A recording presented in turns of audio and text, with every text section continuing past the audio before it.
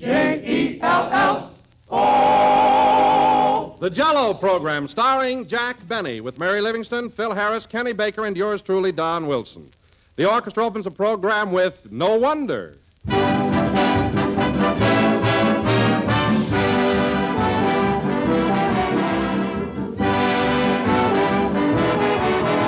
We all know what the words trademark stand for, but just for fun, I looked up the actual definition yesterday and I found something I liked. Well, the dictionary says that by association, the trademark becomes a symbol of goodwill. Well, the name Jell-O is a trademark, and we hope that for you it is a symbol of goodwill and also of good eating. And if you always insist on genuine Jell-O by name, you're sure of good eating every time. Well, that name is the property of General Foods, and it tells you here is the real thing, the one and only Jell-O. It tells you that here's a grand dessert, bright with cheerful color, delicious with extra rich fruit flavor.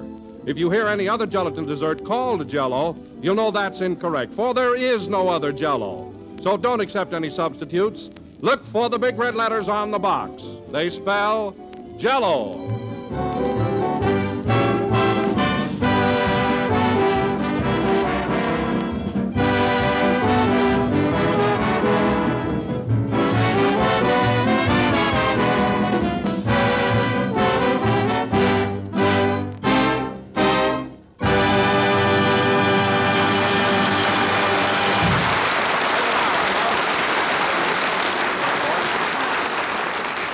That was No Wonder, played by Phil Harris and his orchestra. And now, ladies and gentlemen, hey, Jack. Oh, Phil, where's Jack? I don't know. I got enough trouble taking track of my hillbillies. Oh, I know where Jack is. He's in the next room talking to Barbara Whitney on the telephone. Oh, boy, is he gaga about her. Well, she's beautiful. Yes, but it's a shame the way Jack is falling for her. I think she's nothing but a gold digger. Well, she'll have to use a dredge to get any out of him. Say, fellas, let's open the door and listen in on him. Oh, no, that wouldn't be nice. Ain't that too bad? Open her up, Mary. Yes, Barbara? Yeah? Oh, you don't really mean that. You do? Uh-huh. Uh-huh. Uh-huh. Gee, that was cute. What a sap. Oh, let him alone. He's only young twice. Oh, you know I do, Barbara. I called you 4 times today, didn't I? That's 4 nickels. That's 20 cents. What a Romeo. He keeps books yet. Now, look, honey, am I going to see you tonight? Oh, you're going to a cooking school? Well, that's encouraging. How about Monday night? I see. Well, Tuesday night? Wednesday night? When you get to Friday, it's me. What's that, Barbara? Oh, you can see me Thursday night? Well, that's swell. Shall I bring you some more peanut brittle? Oh, it's no trouble. I insist. I'll bring you a great big bag. Gee, he must get it wholesale. Well, Barbara, I have to hang up now. I'll see you Thursday. Bye-bye, honey. Let's get back, kids. Hurry up. Gee, what a gal. I got a pocket full of... Oh, hello, fellas. I'm sorry I'm late. I just bumped into an old friend of mine out in the corridor. Old friend, eh? Yeah, I haven't seen him in years. In fact, I used to go to school with him. I'll bet he was surprised to see you got out. Hey, that's a good one. Well, fellas, how about getting started with the program? I'm raring to go. Oh, you certainly look it, Jack. I've never seen you so radiant and happy. Why, you're positively beaming. Well, why shouldn't I be happy? It's Thanksgiving. The frost is on the pumpkin. I'm going to have turkey and dressing and cranberries. Nuts. And nuts and raisins. Oh, boy, it's the holiday season. All right, Jack, all right. Cut the kidding. We know you were talking to Barbara on the phone. We heard you mention her name. Barbara? Oh, I know what you mean. I was talking to my tailor in Santa Barbara. It was a long-distance call. Your tailor? Yeah. Do you always pay for your suits with peanut brittle?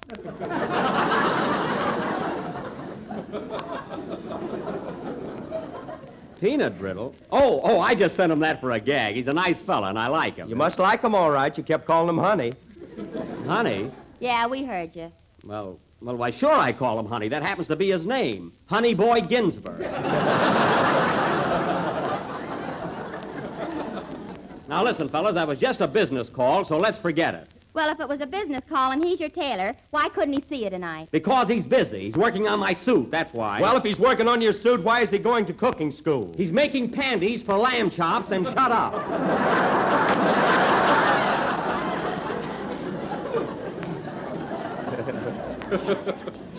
Gosh, gee, you'd think this was a quiz program. Well, Jack, the whole thing is your fault. Now, why didn't you come out in the first place and admit that you were talking to Barbara? You're not ashamed of her, are you? Now, look, fellas, let's drop it. I was talking to my tailor. His name is Honey Boy, and he lives in Santa Barbara. Now, do you mind if I get off the witness stand? No. Say, Jack, did he make that suit you've got on now? This one? Yeah, but the cuffs on the sleeves are my own idea. It's the latest thing, too. Not bad, huh? That's the only Mackinaw I ever saw with pants. Well, that's just sour grapes. You don't know what you're talking about. Say, Jack, it's not a bad-looking suit at that, but isn't it just a little loose on you? Well, yes, Don, but it's supposed to be. You see, this is an English drape model. It's not supposed to fit snug, you know. Just the same, you look like you were punctured. Well, Mary, if I were you, I wouldn't pass any remarks about anyone else's apparel, especially with that hat you've got on tonight. Where do you get them all? You ought to see this one, folks. It looks like a bird's eye view of a nit on a gnat.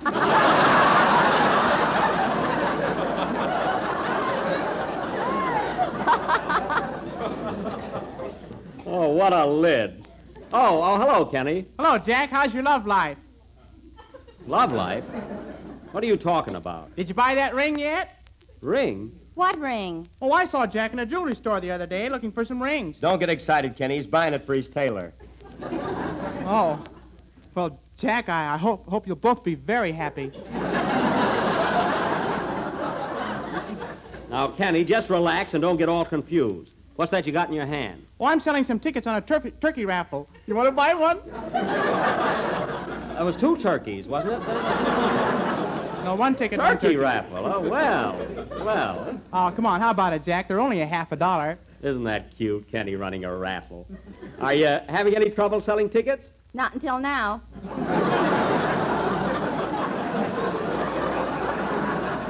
I was talking to Kenny. Kenny, it's time for your song now, and I'll buy a ticket right after you finish. How's that? Oh, buy it now, Jack. What's 3 minutes interest on 50 cents? Mary, I'm not going to interrupt the program for a personal matter. I'll buy a ticket later. Go ahead with your song, Kenny. Okay. Wait a minute, I'll take it. Hello? Who? Oh, hello, honey. Boy.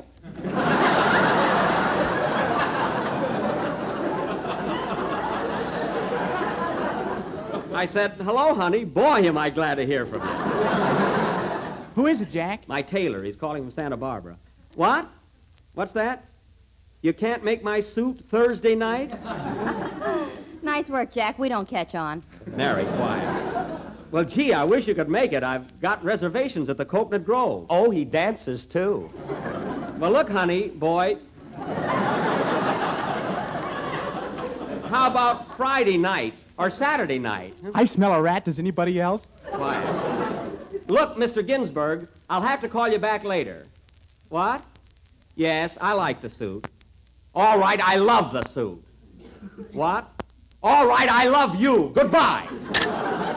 Well, sing, Kenny. What are you looking at? Gosh. Well, I gotta have suits, don't I? What am I, a nudist?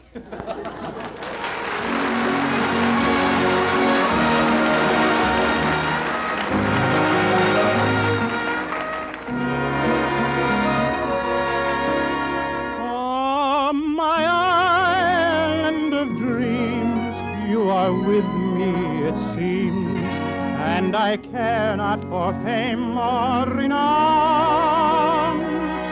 Like the black sheep of old, I'll come back to the fold, little town in the old county down.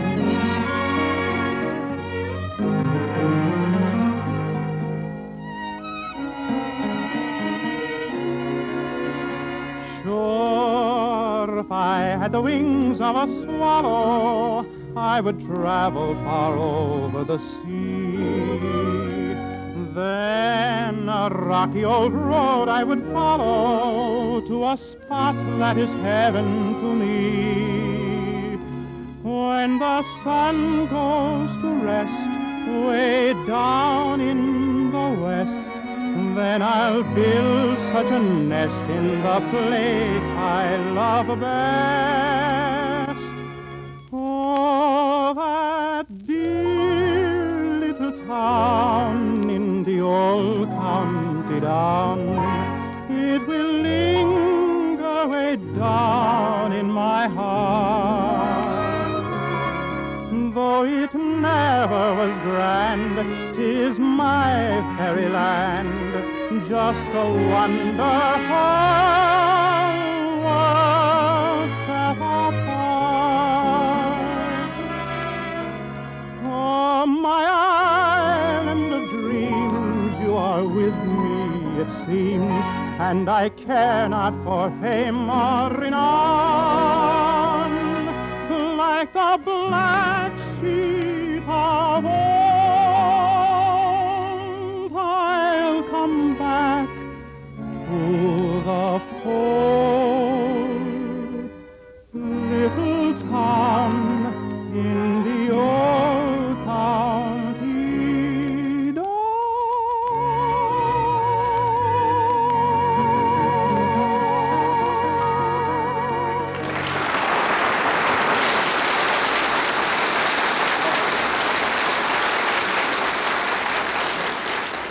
That was Little Town and Old County Down, sung by Kenny Baker, and very good, Kenny. And now, folks... Hey, Jack, what about that raffle ticket? Kenny, I'll take care of that later. Well, you said you would right after my song. Why don't you buy it now? Oh, tell him why, Don. Because if Jack took the time out to buy a raffle ticket, I wouldn't be able to say that Jell-O is the most economical and popular dessert in America today. You see, Kenny? It is tempting, delightful, and comes in 6 delicious flavors. So look for the big red letters on the box. There you are, Kenny. I understand. And now, ladies and gentlemen, as our feature attraction for this evening is rather long, tonight the Benny Whiteface Minstrels will present their version of Metro-Goldwyn-Mayer's current film achievement, that stirring drama of newsreel cameramen and their adventures in the jungle, that sensational story, Too Hot to Handle. Thank you. As you may remember, this picture starred Clark Gable and Myrna Loy. Now, I will play the part of that ace cameraman as portrayed on the screen by Mr. Gable. Myrna Loy's role will be enacted... Wait a minute, Jack. Why do you always grab the star part for yourself? Now, Myrna Loy's role will be enacted... One week you're Bob Taylor, this week you're Gable. Why can't I have a part like that? Now, Myrna Loy's role will be enacted by... What am I around here, a stooge? Definitely.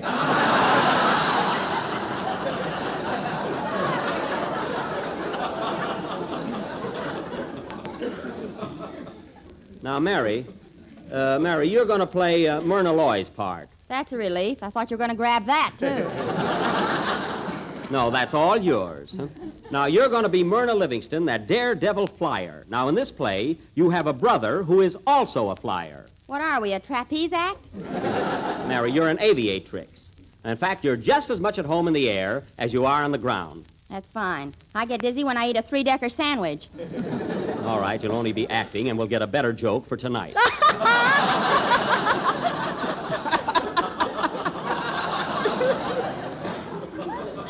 Now, let's see. In the last scene, we go into the jungles of Africa. So, Kenny, you'll have to play the part of a cannibal. A cannibal? What's that? A cannibal, Kenny, is the kind of a guy who'd go into a restaurant and order the waiter.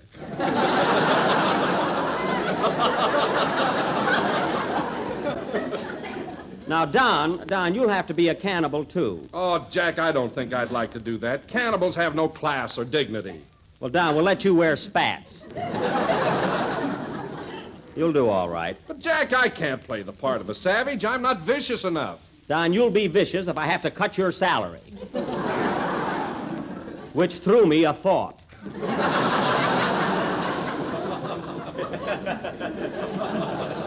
Now, let's see. Who else do we need? Say, Jack, What is it, Kenny? if you cut Don's salary, will you buy a raffle ticket? Maybe. Well, so much for the casting of our play. So now, folks... Say, Jack, not that I care, but is there a part for me in this taffy pull? Oh, yes, Phil. Yeah, you're going to be my boss, the head of the Union Newsreel Company, and your name is Phil Fathead. Fathead? Yes. Well, you better call me by my first name or I'll knock that gold tooth right out of the front row. I haven't got a gold tooth, Smarty. I've been eating salmon.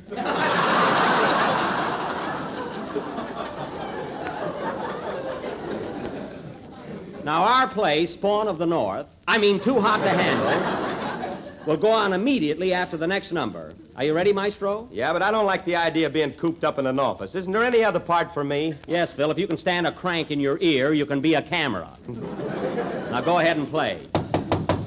Hold it a minute. Come in. Mr. Benny, Yes? are you going in the jungles tonight to visit the cannibals? Yes, I am. Why? Well, I'll be seeing you. Yum, yum. Fine cannibal. I hope I give him indigestion.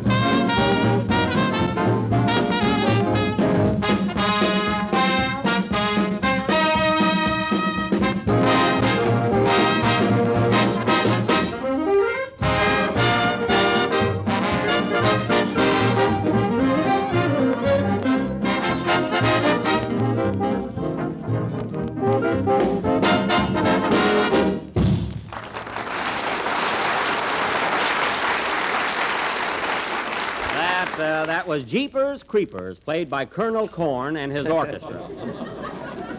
What a leader. His baton says Eversharp on it. You know, Phil, you'd think you could buy a real baton with what I pay you. Just about. Phil, I could answer that remark, but you wouldn't appreciate it. And now, folks, we will proceed with our play, Too Hot to Handle, or Sleepy Time Down South Africa. The opening scene is the office of the Union Newsreel Company, New York City. As the curtain rises, we find the editor impatiently awaiting the arrival of his ace cameraman, Clark Benny, who needs no introduction. Curtain music.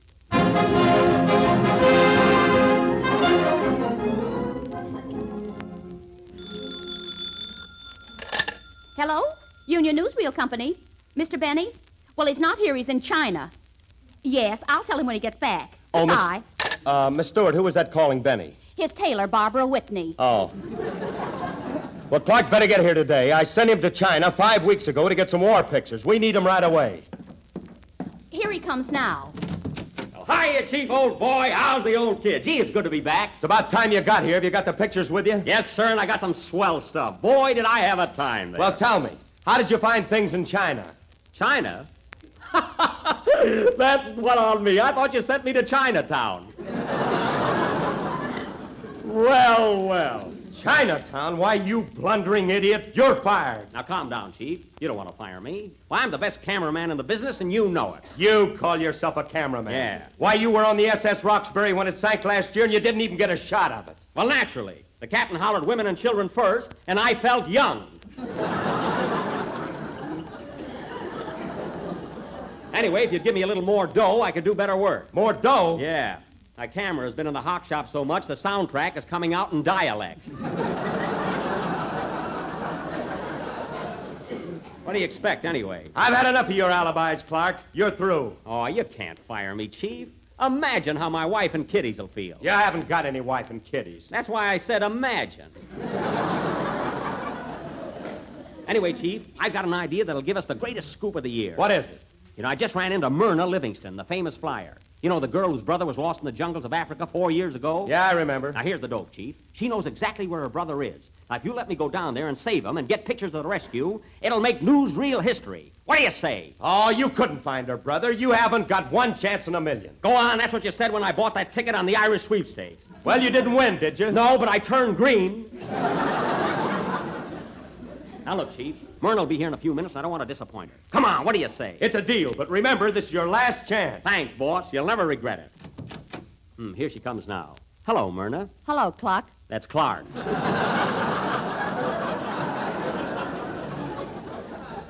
Now, listen, Myrna. I got great news for you. The chief is going to let us take that trip to Africa and save your brother. Isn't that great? My brother? Yes, your brother, Ignatz Livingston. Remember? Oh, yes, Ignatz. Well, why can't you go alone? You gotta come with me. Your brother's been there 4 years. I won't be able to tell him from a cannibal. We couldn't do that at home. Oh, come on, Myrna, come on. It'll be a great experience. But, Clark, what about clothes?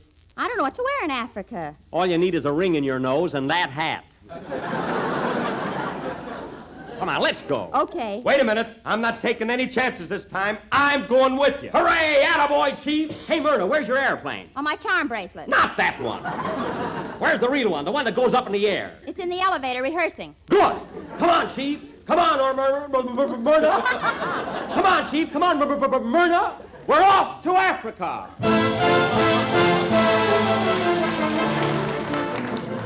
2 weeks later, Clark, Myrna, and Fathead land in Africa.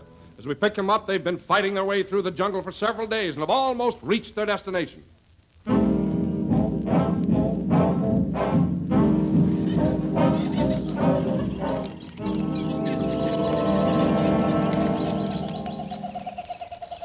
Oh.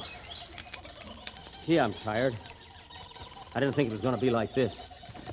3 days of walking through this infernal jungle. Yeah, me with snowshoes on. That's your fault. My fault? What am I, a weather vane? Gee, it's dangerous, too, with all those wild animals prowling around. Oh, boy, am I hot. Well, you ought to be hot. What's the idea of wearing a fur coat? Can I help it if this lion wants to play piggyback?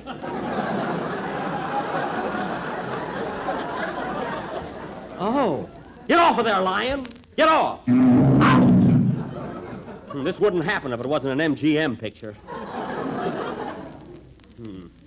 Gee, I hope we get there pretty soon. Hey, listen to that. Careful, there must be snakes. Could be our audience, you know.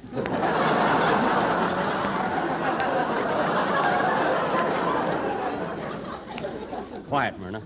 Hey, Fathead, what'd you do with the movie camera? Where is it? You know that hippopotamus we passed a little while ago? Yes? Well, he yawned. Oh, that's fine. I'm here to get pictures and no camera. Whoop! Darn those gazelles, they're always running between my legs.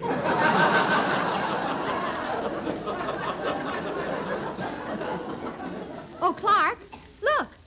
What's the matter? Look, there's my brother Ignatz. Where? Right over there. That's a baboon. Oh, look at him. Isn't he cute? Hello, baboon. Hello, Uncle Jack. Uncle Jack? Now, that's just a wild guess. Oh, yeah? How's everybody in Waukegan? Oh, a wise guy, eh? Let's get out of here. Relative. That baboon don't look a bit like me, does he, Mary? He would if he'd shave. Oh, you've been reading Darwin. Hey, listen to that. Listen to those tom-toms. They must be almost there. What's that right ahead of us? A village. And there's a whole tribe of natives. Gee, they're fierce looking. Yeah. Here comes one of them this way. Now act nonchalant. Let me do the talking. I can speak their language. Hello there. Goomba. I'll find out where Ignatz is. Uba, Gooba, Lolly, Mono, Ignatz? Ignatz Gooba Boola Kiki Floy Floy.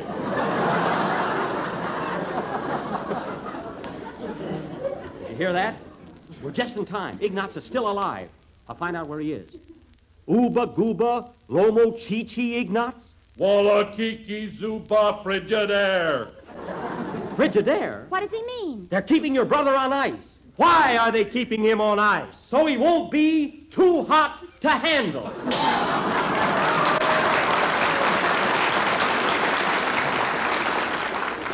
Thanks, nephew. Hey, here they go again.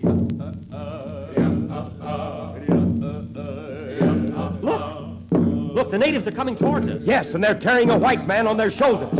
You're right. That's my brother. We must save him. Do something, Clark. Do something. Take it easy, Myrna. Don't get hysterical. I'll talk to the chief of the tribe. I think that's him in front.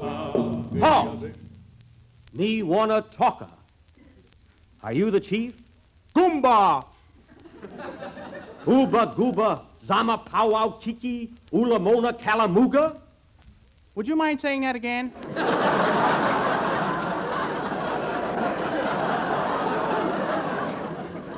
Oh, he talks English. Yes, I went to college, but I came back to the jungle to govern my people. Good. Then we can talk. Now listen to me. The white man you are holding prisoner is this girl's brother, and I want you to release him immediately. Oh, no, we're going to eat him. Eat him? Then you're still a cannibal. What good did it do you to go to college? I use a knife and fork now. Now get this, you. We came here to rescue that white man, and he's going back with us. Sorry, old man, but he's on the menu for tonight. Oh, you can't do that. Well, then at least let us talk to him. Oh, please, please. After all, he's my brother. All right, but make it snappy. Come on, Myrna. There he is. Gee, he looks weak. His face is so pale and thin. Oh, brother. Who is it? Ignatz. It's your sister, Myrna. Gee, I'm glad you folks got here. It's been terrible. What happened? What did they do to you? Well, after my plane cracked up, they grabbed me and then they proceeded right in my sulfur sandwich wasn't Oh. And they pulled us in and they grabbed me right in my sulfur and the proceeded rib was right with a solid center. Oh, it was ghastly. I can imagine. Why, the brutes. What else did they do? You haven't heard the worst. Last night they came and they took my pharmacy right into my center. And you know that relatives? Yes. Well, the whole pharmacy was taken right out of the plastic. And the freezer beat my harvestall and the whole place. Oh, well, did they rouse friend the did? They certainly did. That's a lie. You keep out of this, Chief. I've had enough from you. Oh, yeah? Wait till I get you in a casserole. I'm not afraid of you. Now, come on, fathead. Let's grab Myrna's brother and go. They're starting again. Stop that noise. Quiet. My people are getting ready for the dance of death. The dance of death. Listen. Bula ma cha-cha!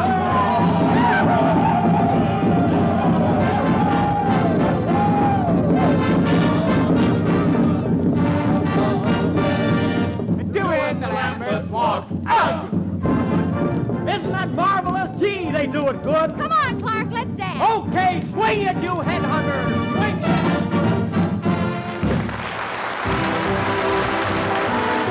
You know, the greatest compliment your dinner guest can pay you is to eat with a hearty appetite. And here's a dish they'll all enjoy right down to the last delicious spoonful. It's a brand new idea, too. A luscious combination of two Jell-O puddings, chocolate and vanilla. Just picture to yourself bright yellow desert saucers filled with creamy swirls of rich chocolate pudding and smooth, delicate vanilla pudding. Inviting and tempting to look at and a grand flavor combination, for the new Jell-O puddings are tops and mellow goodness. The chocolate is rich and delicious. The vanilla is fresh and full-flavored, for it's made with real vanilla. And Jell-O puddings are so quick and easy to make, you can prepare two flavors in next to no time. When you've tasted the vanilla and chocolate, you'll want to try butterscotch, too, for it has that real old-fashioned butterscotch flavor that tastes just swell. So ask your grocer tomorrow for all three Jell-O puddings, chocolate, vanilla, and butterscotch. We're a little overtime, so good night, folks. J-E-L-L-O.